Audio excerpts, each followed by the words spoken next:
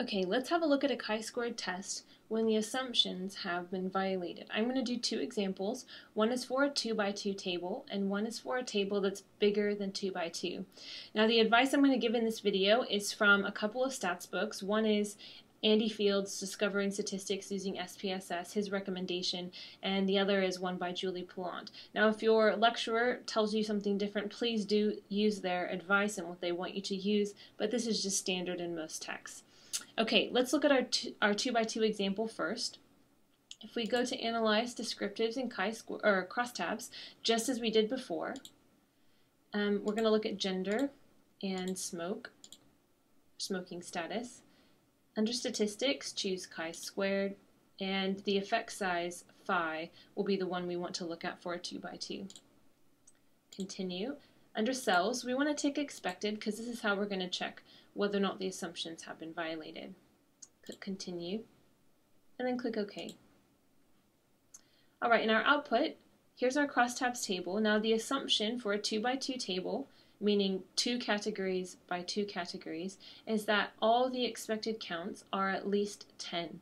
Now you can see that two of them here, one is 7.8, one is 8.2, both less than 10, which means we violated that assumption. When that happens with a 2 by 2 table, we go down here and we can use Fisher's exact test. The likelihood ratio is also an option, but with just a 2 by 2 table, Fisher's exact test is common to use. I'm just going to use the two-sided figure here, and that's when your alternate hypothesis is two-tailed. In other words, you don't specify a direction of the difference. For example, you don't say there's more male smokers or more male non-smokers. You just say there is an association between gender and smoking status. Once you determine which significance value is best to use according to your alternate hypotheses, you want to compare it to your alpha, just as usual. Now alpha, which is our level of significance, is typically 0.05. We can see that this is much bigger than 0.05, which means that a result is not significant, and we do accept the null hypothesis, also known as H0. Our null hypothesis in a chi-squared test is always there is not a significant difference, or not a significant association between the two variables. In other words, smoking status is completely independent of someone's gender.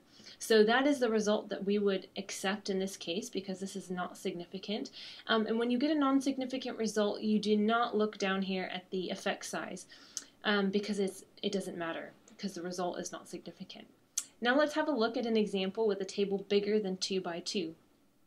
Here I have some insurance data, and the two variables we're going to use are the type of claim someone has filed and whether or not that claim turned out to be fraudulent. So let's conduct our chi-squared test as normal. Analyze Descriptives, crosstabs.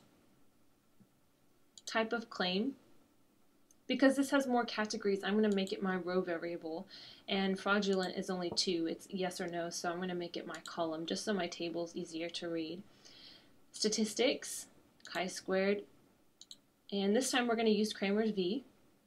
Continue, and in cells I'm going to click Expected, but it's not absolutely necessary this time. Click Continue, and OK.